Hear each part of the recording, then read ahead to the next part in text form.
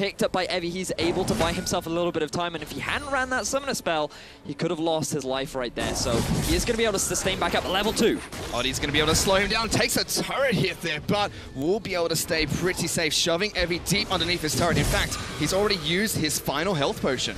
So Oddy right now, oh look, here comes the Ignite! Ignite's going in, he's looking for it, but still it's going to be first blood that gets picked up by the Rengar. Oddy takes down Evie. Evie, man, you played for the late game, you went for the cloth armor, you couldn't go that aggressive, you felt like